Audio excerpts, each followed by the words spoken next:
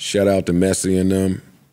Argentina won, right? Yeah. Of They course, said that was the best game of all time. I didn't watch it. It really, I caught the end of it, and it was spectacular. I like the World Cup. I was just watching football. They had a penalty off.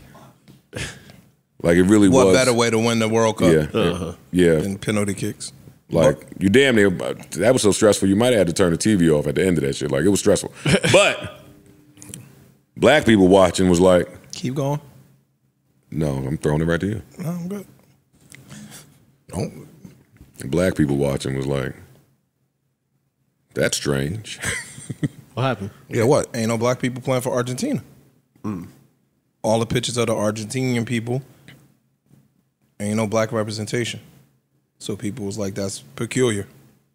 Is that what you're referring to? Yeah. Oh. I don't know the so they demographics of Argentina. I'm not going to pretend to. Nor do I, but based on what I read, they had a nice black demo. I'm sure. And now that demo is not being represented anywhere. Indigenous, I'm sure. I mean, is that we got hockey here. And I mean, there's a couple black players. There ain't a lot of black players on these hockey teams. And all of these cities that have a hockey team have a huge black population. Hockey not the biggest sport in the world.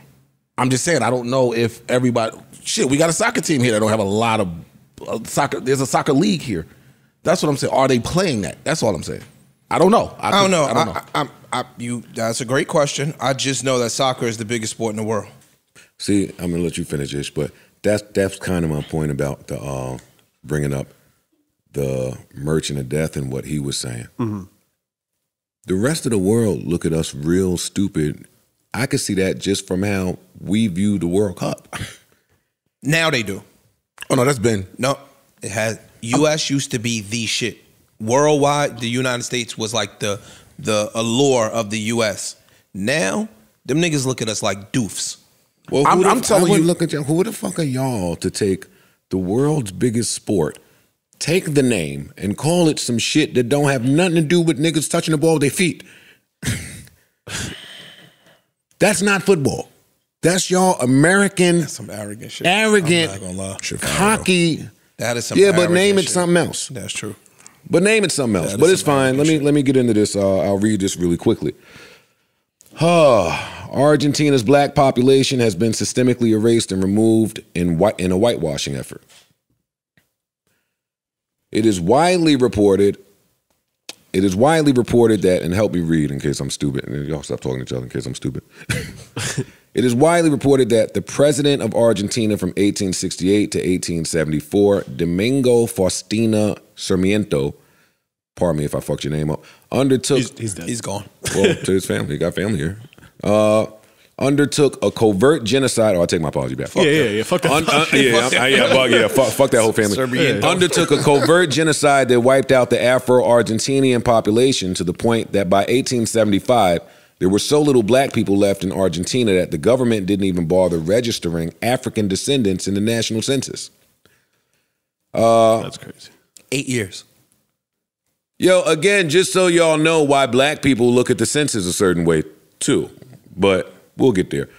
During his term, Sarmiento instituted highly oppressive and deadly policies to eradicate black people. He segregated the black community from European descendants, placing them in squalor.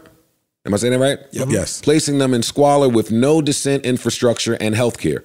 This became a death sentence when cholera and yellow fever outbreaks ravaged this community with no adequate measures to prevent or treat the illnesses.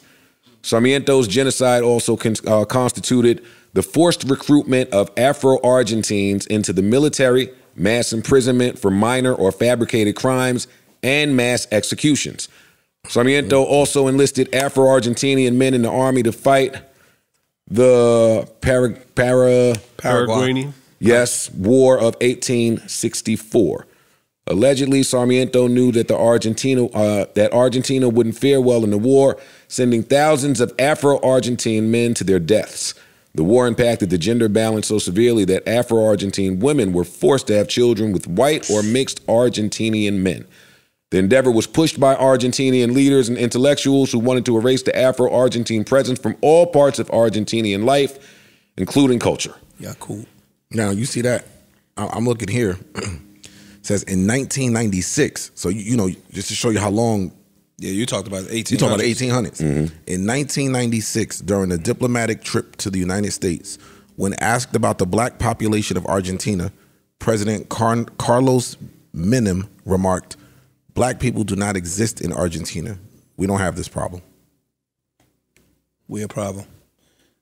Everything you just read, this is some wild shit. Everything you just read, what's the difference in the ghetto? They segregate you, they put you in a shitty part of town where all of the resources are minimal or lackluster in hopes that y'all get the fuck out of here. We just so good at adverse conditions that we just thrive through it. But it ain't no fucking difference. Yeah. After Jim Crow, they locked niggas up, sent niggas to war. They did all of those things to get free labor and cheap labor and have you in fucked up situations. Same shit. New Joe Budden.